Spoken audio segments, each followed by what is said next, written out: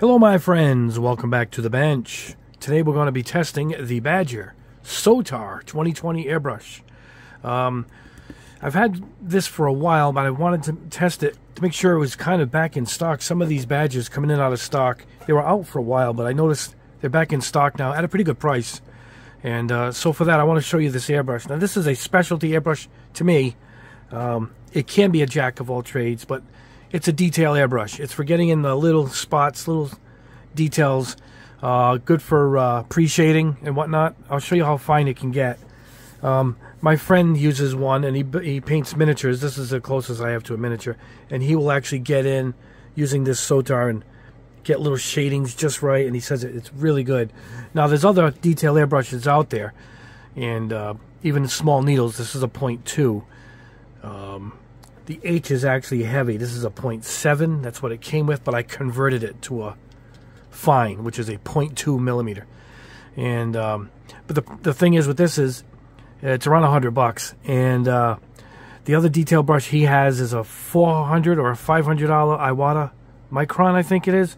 And there's a custom one from GSI Krios, which is about $225 to $300, depending on where you get that. So at $100 to do something comparable to those, it's a big deal. And for that, oops, I wanted to test it for you guys. I did convert it, and I'll show you what I mean. Let's show you the airbrush first. This is how it comes. It has an Allen wrench right here, and that is for the back, for adjusting, which I don't really use, but I'll show you what I mean. There is the brush itself. It's black, which is quite unique. Gold printing on it. It's got the cutout. Same type of needle with the ball in the end as the Patriot. It's got a protector in the front, but it's fully open, so you can leave it on and go in close for detailing. It uses a non-washer fitting system, so the fittings are the way it was custom designed is it doesn't require fittings, so it's completely resistant, of course, to all paints. There's no fittings to wear out or anything. It's got a cap on the top. Now it's got a smaller cup because it is made for details, but they made it wider. See, it's a wide cup, so it's not tremendously tiny, but you're not going to get a cup of this size. But the amount of paint you're pushing out when you're detailing, that's all you really need. It's got a nice open bottom. Let me see if I can get some light on it. And there it is. See it? Really easy to clean. You get your, let me see. Hold on, guys. Grab my gun cleaning cube tips here. See it? And you get right in here and clean it out without having to take the needle out. Really easy to clean. Now the back is a stopper and it's numbered. Let me see if I can get it. See it? 3. I have it set for 3. You can go to 4. That is the stopper, which is right here. Ready? Watch this. See? And it just hits it to stop it. Now you can come way in, which is, I got to a 2 here, and you stop, and yet way. If you pull her back, you're always going to get like a nice pencil line, which is what I'm going to show you guys, which is primarily what I would use this for. And here's where you have the Allen wrench if you need to take it out, and you can adjust it. I haven't had to, and I haven't had to remove it because to remove the needle, you're just going to loosen up traditionally, come right out. So, and to change it, no wrench is required for the front, and I'll show you what I mean by changing the needle and nozzle. This is what I did have. I purchased the fine conversion set, which is in here now. In here is the one that I had, the heavy. Now, when I put up a link, the fine is available. You can buy it now with the F, the fine, and that's the one I recommend because that's what this airbrush is for. Now, you can buy a larger needle. Mine initially came with this 0.7. So, the black is the fine. It's a 0.2 millimeter needle. The I think it's silver on the end is a 0.5 millimeter, and this is clear on the end, and this is the 0.7. I don't know why you would put a 0.7 in a detail airbrush, but maybe you need big details. I don't know, but I did like it. I was using it when I first got it, but I knew I wanted it for the fine, and I quickly converted it, and I've left it there since. Here's the complete nozzle setup. So it comes again with its own protective front. There is the main cap, and there is, let me get up here, there's the nozzle. And that is not screw-in, that just pops right in. It's a miniature version of the bigger traditional one you would get on your Badger Patriot 105. So that is pretty cool. Now, where did I get the little cup? Let's get these over here. I'm going to put these in a cup, guys. Hold on. Let me reach across here. Near Kirito over here. There we go. So I think I will convert that at the end of the video. We'll show you how easy that actually is. So anyway, what I'm going to do is I'm just going to show you how kind of fine lines we can get. Maybe I'll do some pre-shading. I'll come in close on a couple of pieces, but we're going to get on a piece of paper, and I'm going to show you how detailed and close you can get. It's very comfortable. It's got this black guard on it here. Holds the finger back. It's really easy to pull back. I purchased this. This is a quick release by Badger. It fits all of theirs. You see the Badger has their own fitting size. I also have the converter for any airbrush hose. But for this, I just threw it in the cart and bought one. There it is, and it's made. Now it fits in any quick release, which is what I have already set up. For the test, I'm going to, reaching across, I'm going to use all-clad gloss black base. And I just want to show you the black, for shading and whatnot. Primarily, that's what I use it for. I think that's what you guys should use it for. You can use it for anything you want, but for this video, primarily, we're going to go with black, and we'll show you how fine lines we can get it and how to use the airbrush. And that's it. This is already pre-thinned, so we're going to pour some in, head over to the booth, and let me show you this. Now, I'm going to use my 2D air compressor for this, and I have it set for 15 PSI. You can go way down in your air pressure with this and come in dead close, which is pretty impressive because it's still going to push a quality piece of... a quality line. You're going to get some quality line work at such a low air pressure, and that's where this airbrush comes into play. So let me show you what I mean. Let's head over to the booth, and let's show you this thing. Alright guys, here we are at the booth. I loaded it up with some all-clad gloss black base, and here we go. We're going to show you how fine this can get. Now I'm going to freehand it here for a second.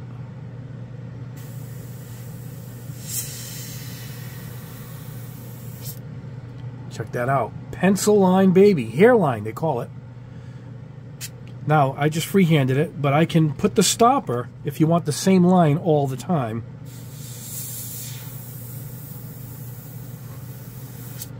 All right, what we're going to do is I'm going to crank her in. You go all the way in.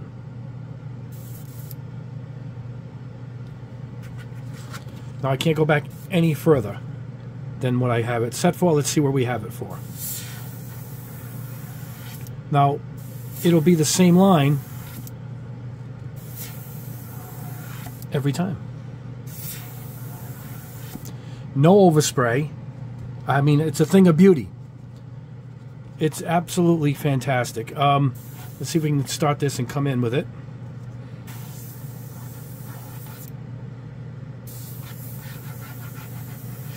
And I mean, I am dead close. Can you see how close I am? I'm touching the paper.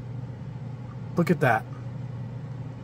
So, this is the beauty of this airbrush. Now, if you're going to, say you want to pre-shade, all right, you get a piece like this, and you can see the line, right, going across here. Now, pre-shading is not exact. You don't have to go nuts. You can just get close and just come in. And for me, it's tough because I'm behind the camera here. It's really hard for me to do this. Let me see. Hold on.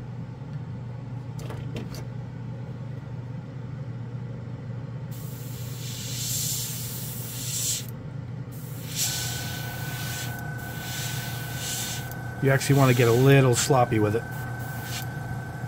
So, you can hit your edges.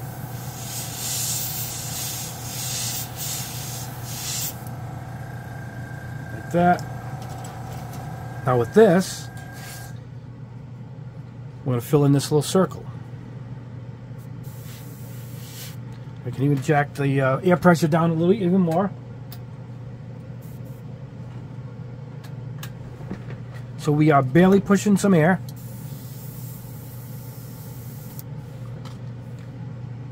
And here we go. tough because I got the cameras in front of my face, so it's tough for me to get this just right, but I'm going to try.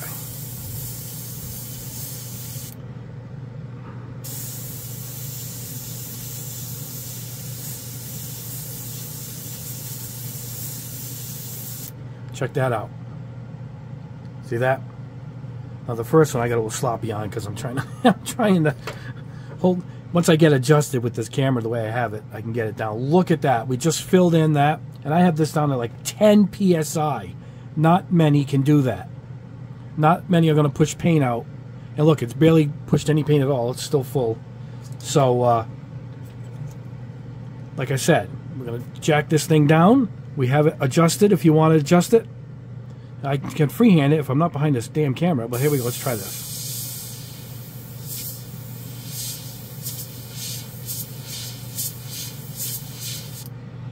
Right?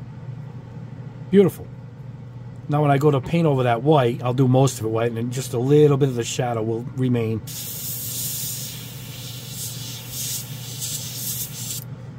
We could fill in this little C right here. But let's just go along the runner, which is great practice. This is how I started doing this. I started spraying the runners and getting good at it. But you can actually cut in half. Let's see. If you're trying to spray something down the middle,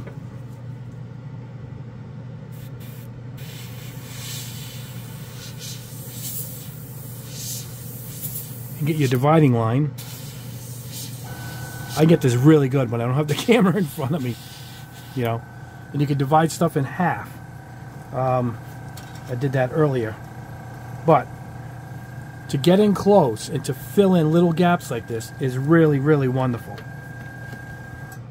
I'm going to start on the cardboard.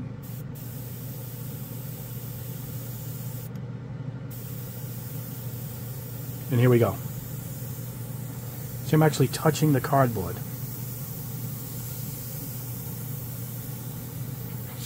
So, any artist out there, any true artist, I'm not, I just build models, you know.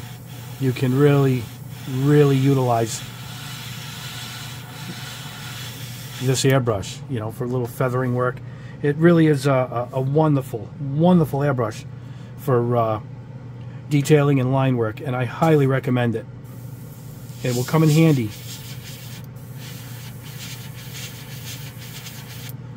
You know, I like to use certain things as my guideline when I get, you know, better at it. I usually will take the hose and sling it back over me so it's not dragging, and then obviously I won't have the camera in front of my face, and then you can really get the line work down really good.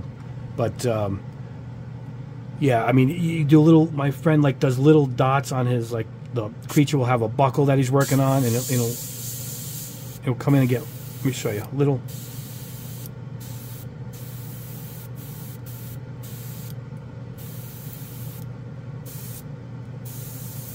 leopard dots, you know, little like pencil dots, and he can do it really, really good.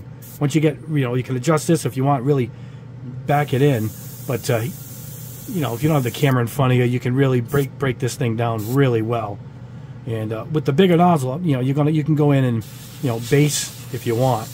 You know, this, I'll have to open this up just see if we can get some basing out of this, just to show you how it pushes the paint out.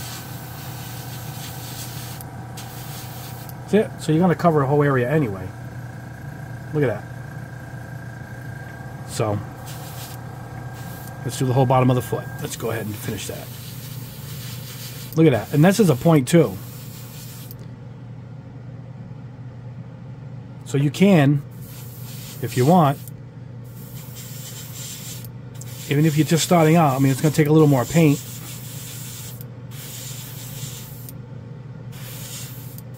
And look what I did. I did the top, but not much hit the bottom. See it? Because it stays within its area. So now that is sprayed, but that part isn't. So, a terrific, terrific airbrush. It cleans out easy. You just flush some through, do a little back flush, and it comes out dead clean. Really clean, really well. Anyway, guys, let's go over this at the end and wrap this up. We'll see you at the bench. Hey guys, before we get back to the bench, I still have some paint in here. I want to show you what we can do with it wide open. So what I did was, I turned up the air pressure to almost 20 psi. I cranked this back out so we can open it wide open. I show you an example here, but I'll show it to you in real time. And check this out.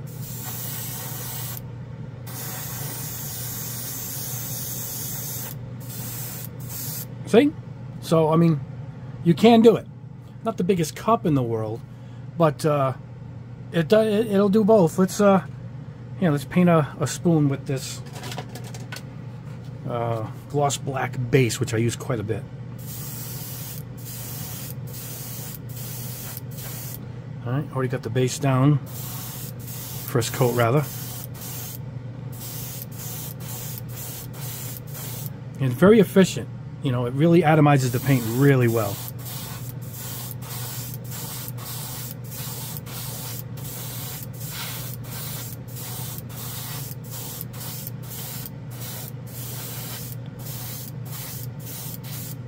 See that? So it will get the job done. I outlined this rudder piece, which I would spray over, and you would have all them panel lines right there. Let's paint this whole piece black right here. Beautiful, look at that. Flip her over.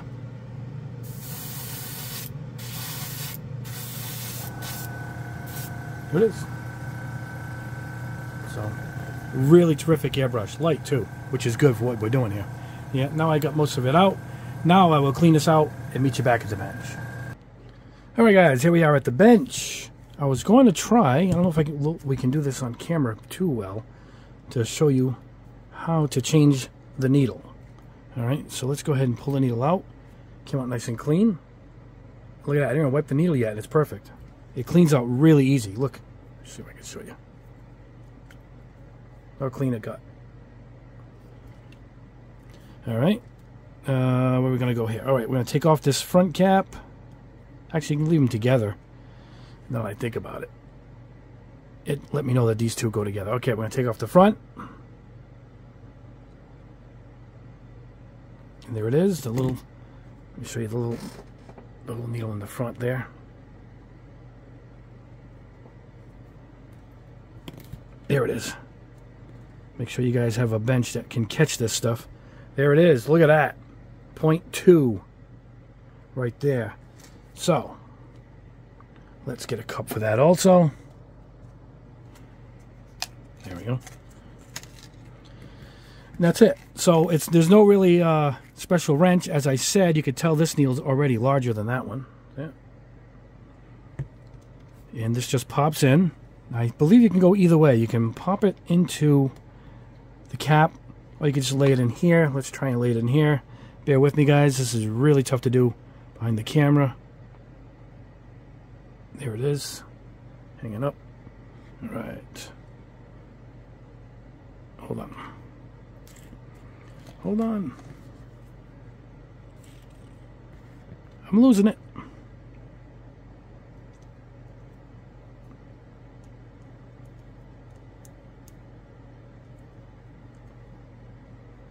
Hold on, guys. I had to get this closer to me. 1 second. All right, guys. I had to get a little closer to my face so I could see what I was doing. Here it is. All right. The cap is in. Check this out. That main one is on top. Hold on. Let me get up here to show you guys. And now you have a choice of two. It's easy to see which one fits it because let me show you the difference. Look at this. Look at the opening difference in the two. Look at that. Look how much bigger this one is. So you can go with the traditional one that I had was showing you, right? Or it comes with this flat cap. See it? It comes with this dome cap too. And that's it.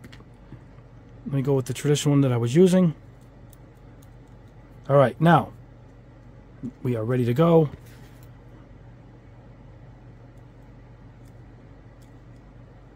Make sure your trigger is in. There we go. And that's it. I changed it. Now we have the black one on the end. Yep, I put the same needle back. Hey.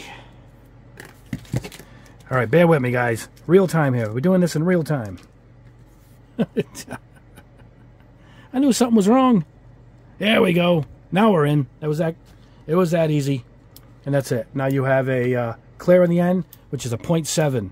And it's going to push a lot of paint. So it is truly a jack of all trades. Make sure we keep all these pieces together. There we go. And that's it. That is a wonderful airbrush that I highly recommend for detail work. And let me get the results.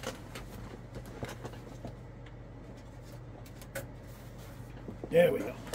Here's the half spoon I did. I was getting ready. Look at that. Just cut right in half. Nice smooth surface. Here is our pencil lines. No overspray at all.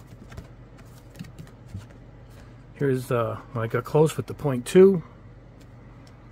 You know, and here's some pre-shading. Now what you do is you spray this, whatever color is going to go over it, white, and the detailing comes up beautiful, like it's you know, it's all shaded. I sprayed these pieces. Look at how good it sprayed that. Look at that. I did my outlines here. Now when I go over it with a gray, you cover almost all of it. You just see a little bit of black coming through for shading for the panels.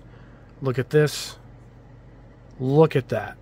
So, a terrific airbrush that comes highly recommended. I think it's 110 for the fine needle, the one that I did the whole test with. It'll say F on it, I believe. And it's 125. You ready for this? 125 for all three needles included. All three included, $1.25. And that's a bargain. Because I when I got mine, I couldn't find that offer, and I wanted the other needle. And with shipping, you know, you're in the 20 bucks maybe for one needle and the nozzle setup. To have all three in the box at $1.25 is good. But if you just want it for fine detailing, just stick with the F model. And I will put a link below for both. And I have two sources for them. So depends if you want to go to Amazon, if you want to go to Spray Gunner, you know, choose your retailer who you want to work with. And that is it. That's all, guys. I wanted to show you this airbrush quick because it is back in stock. Also, my $40 test airbrush where the cups didn't fit. My new cups came in. I'm sure you saw my little other post the other day. But all I did was request them, and I had them in less than a week. So that thumbs up to them. And some of you guys had the model where it fitted anyway, so it didn't matter. But it is good to know the customer service is that good with that small company. I really appreciate good customer service. I really do. And anyway, that is it, guys. We will see you in the next video. I have a bunch of paint coming in and a bunch of new tests coming up. I got well, I'll let you know. I'll let you guys know. I got a bunch of new lineups of paints coming, and I think I'm working on, right now, I don't want to let you guys know anything, another addition to my paint line, and I'll clue you in on that in the weeks to come. Pretty excited here. Anyway, guys, have a good rest of your week. I'll see you in a couple of days with another test of a paint. And you'll be glad when you see it. All right, guys? Have a wonderful day. We'll see you in the next video.